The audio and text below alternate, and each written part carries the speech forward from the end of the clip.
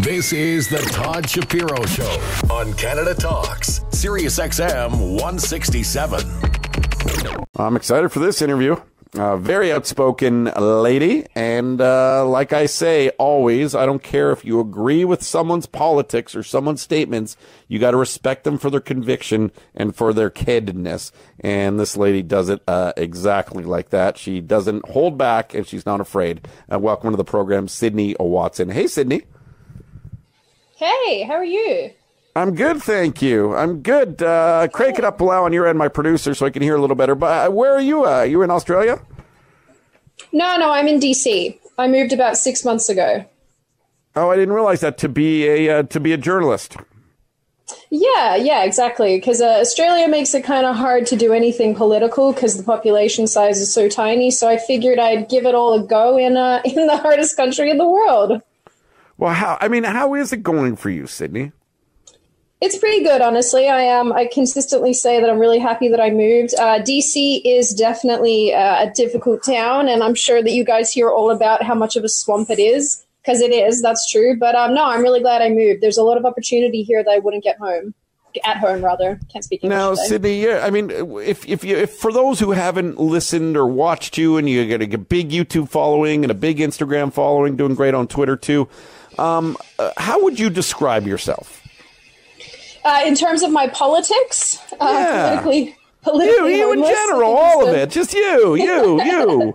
Oh, well, I mean, I guess I'm an American Australian or Australian American. I guess I'm somewhere between conservative and libertarian in my views, which is always hard to explain to other people. And I generally like reporting on the news and talking about this sort of stuff because I think the world has gone absolutely insane. So anything that's politically orientated, throw me in and I'm all about it, which is obviously why I'm here.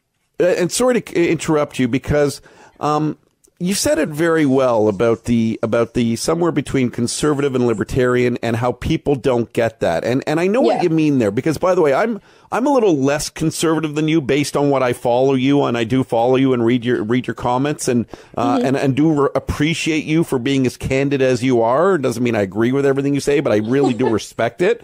And my point being is I really try to find middle ground. And even if you try to find middle ground now, you're all of a sudden an alt-right Nazi or something. Like, it's crazy to me what's happening in this world. And is that sort of, to what you're alluding to? Well, yeah, I mean, I think that, and look, I'm probably quite, I don't know if a lot of other conservatives or young conservatives would agree with my perspective on this, but you're right. As soon as you're somewhere between moderate to conservative, you're all of a sudden an alt-right Nazi, your ideas are invalid, and you're going to get screamed at in public if you go, walk around like a Trump hat, for example, particularly in America. But I feel like conservatism, there's a lot of conservatives and I call them Puritan conservatives that get angry with people who don't 100% fit the bill. And in a way, I feel like they're almost as bad as hardcore people on the left. So that's why I would say that, like, my views, for instance, they kind of oscillate. On some issues, I think, hey, like, I'm pretty libertarian. I don't really care what you do, provided it doesn't affect me. But then on other issues, I'm more conservative in the sense I'm like, hey, like, let's preserve some traditionalism here. But I feel like that's why the term politically homeless has come up, because a lot of people feel like that. They don't 100% fit into a tribe. And therefore, when they step away from these tribal groups, they kind of get attacked by their own, so to speak.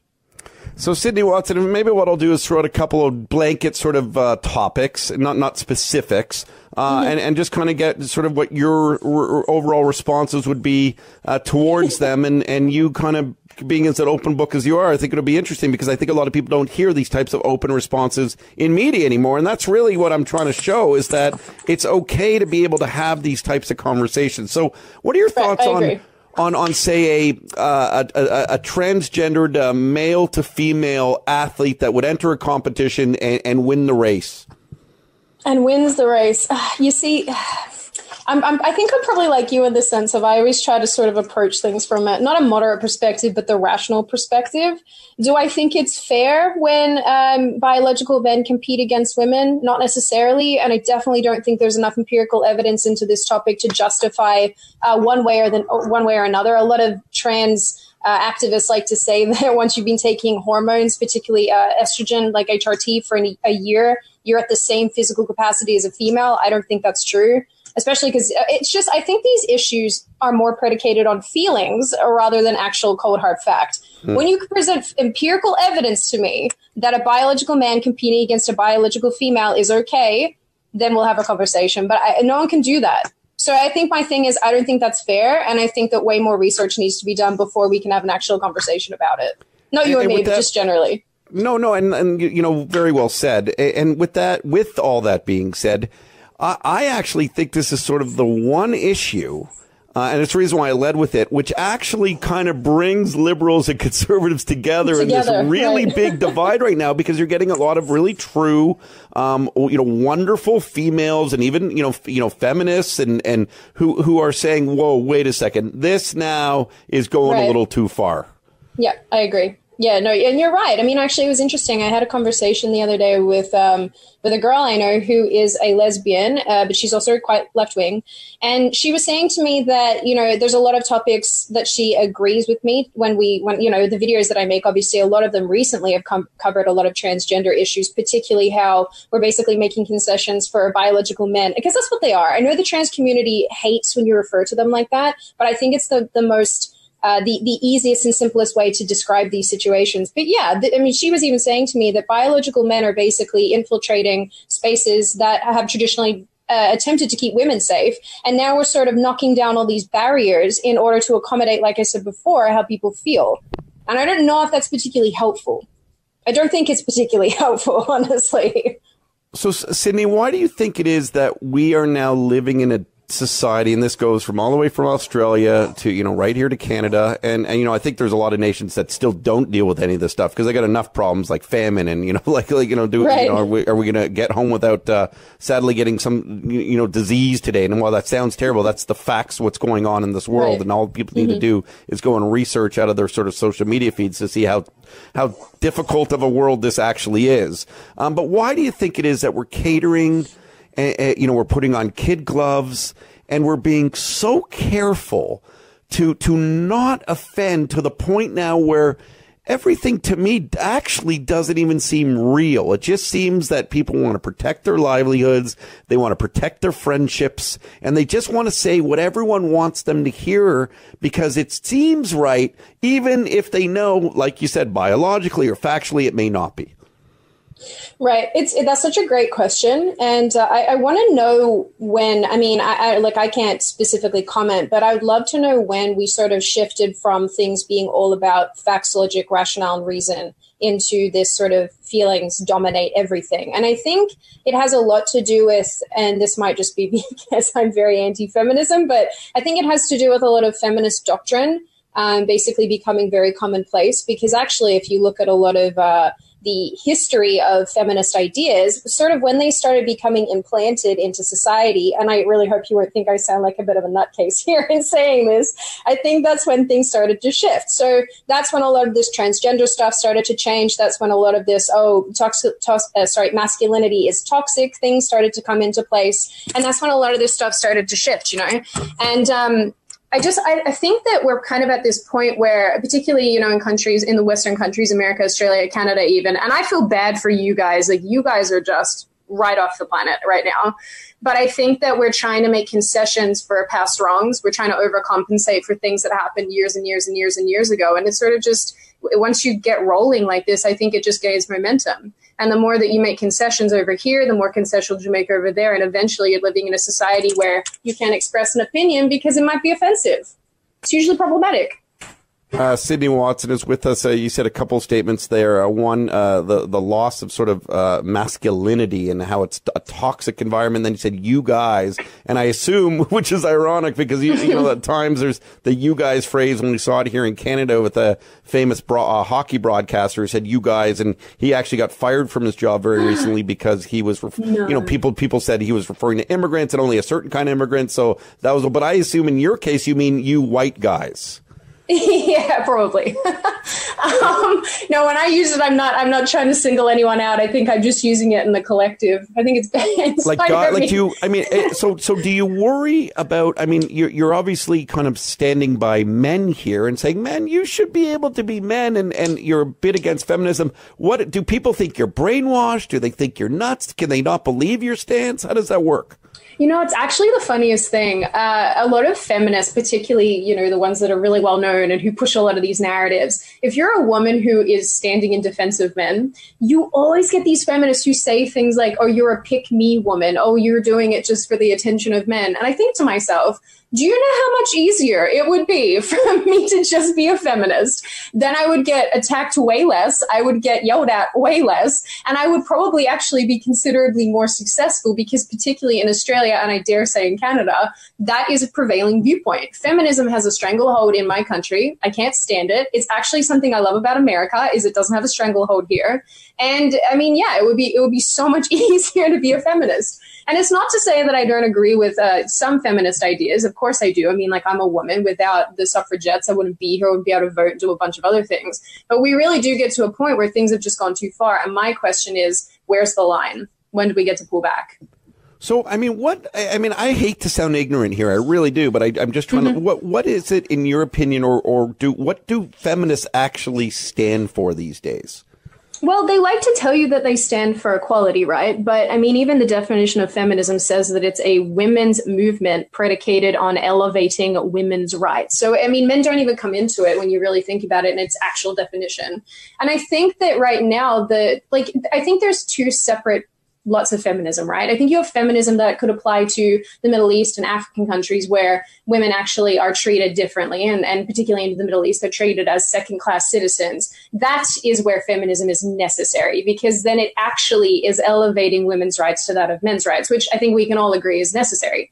However, then you look at the Western countries, and again, I don't know what Canada's like, but like a lot of my followers tell me that it's just as terrible as Australia, where you have these women's groups who are complaining about ridiculous things that don't matter, that don't affect us. I mean, you look at the women's marches that go on in the United States where they're saying we don't have the same rights. And I'm a woman, and I think, what rights don't you have? What are you actually trying to achieve?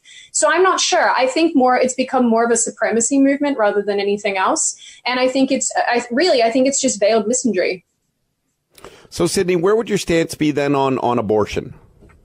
This is one topic that I don't discuss it. It's just because it's so polarizing, and I think that no matter what you say, you get attacked. If you actually look across all my social media, I never bring it up. Interesting. Okay. No, and listen, if you want to plead the fifth on this one, I'll afford you that right for sure. And again, I respect anyone for the things they want to delve into and not delve into. So, you know, and at the risk of saying, hey, now I'm pro-male and I'm putting on a female who's pro-male here. Of course, my platform is open to any feminist, and I love debating and I love learning and I love finding compromise. And, you know, to me, when I do hear you speak, I feel like you're saying, hey, there's one thing that's going on in certain nations where we need to fix this for women. But let's be honest, in my opinion, Sydney Watson's opinion, women have it pretty good in this Western civilization. Is that safe to say that's kind of your line of thought? Yeah, 100%. Exactly. That's exactly it. And I'll tell you, you know, it's really interesting because, and I said this, I actually only came to the realization of this about a week ago.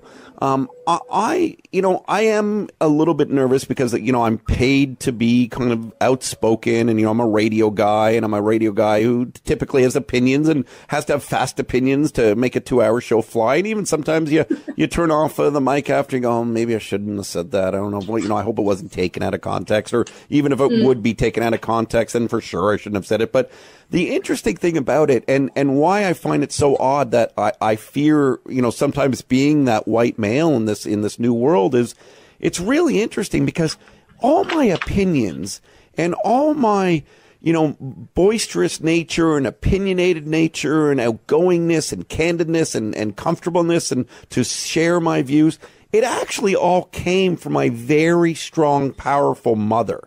She was a teacher who then became a vice principal, then became a principal, then became a thought leader and a charitable individual. And in everything she did, she basically grabbed the bull by the horns and went with it. It didn't matter who was in her way. She just basically stompled over everyone to achieve what she wanted to achieve and doing the right thing.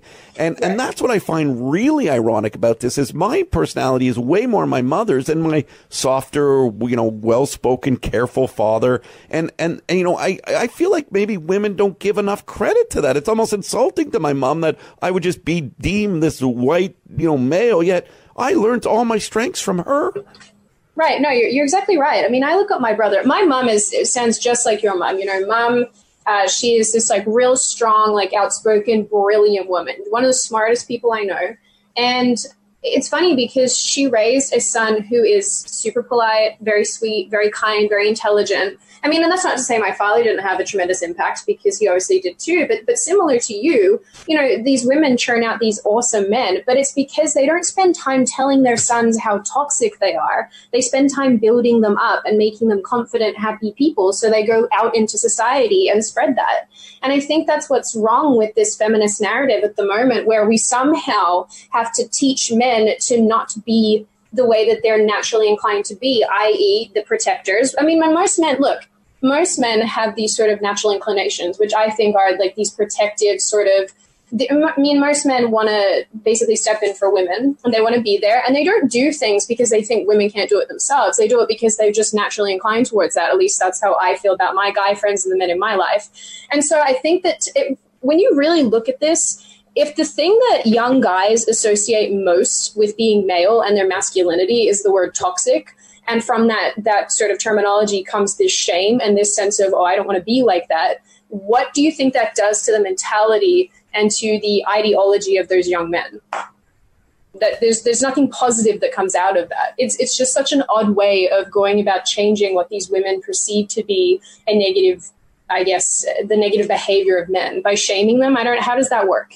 How does that fix that? And not only that, and it's a word I've seen you use in the past, Sydney, on some of your social media feeds, is it trivializes sort of the heinousness of some men, okay? Like yes. it does trivialize the grossness and, you know, the criminal behavior and the actual, you know, violence and rapes and assault, you know, like the real terrible stuff. And why, I fear, why group it all under one brush? Right, I agree. Well, I agree. I mean, and that's the thing is, like, you can look at the men who are legitimately bashing their wives and partners and who are going out and committing horrible, heinous crimes, and you can't put them in the same basket as the guy who opened the door for you and you got upset because now it's sexism.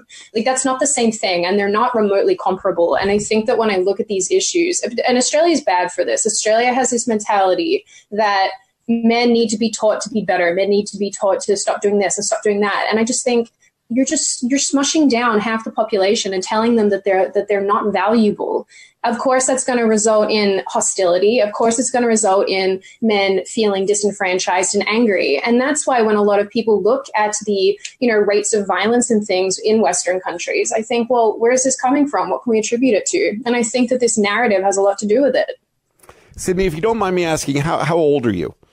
I am. Oh, it's a big secret. Oh, I'm in my late 20s. Okay, I was going to say, I assume you're under 30, but I mean, by the way, I think that everyone should brag about their age. I think it's a thing to be. I really do. I think it's a thing. I've just got to this point where no one knows, and so now I would feel weird if anyone found out. No, I'm 26. I'm 26. Okay. Well, no, thank you for saying that. And what I respect about you is I can't imagine two things for you.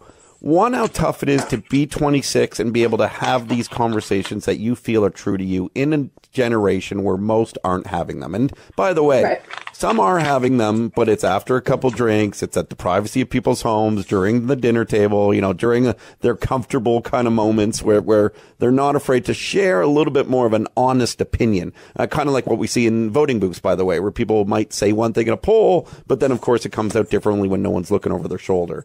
And, exactly. And has this impacted your life, you being as open and with true to your beliefs? Has it impacted your life in a negative way?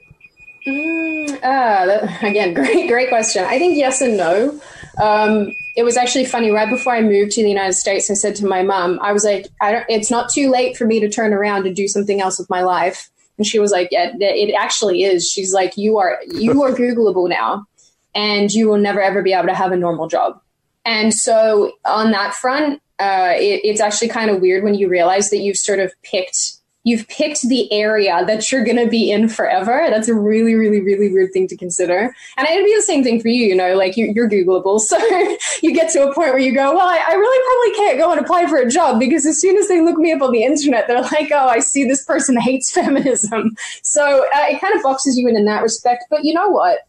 I think that it was necessary for me to get involved in this. And it happened entirely by accident. I didn't set out really to do anything. I just made a video and it kind of went viral on Facebook.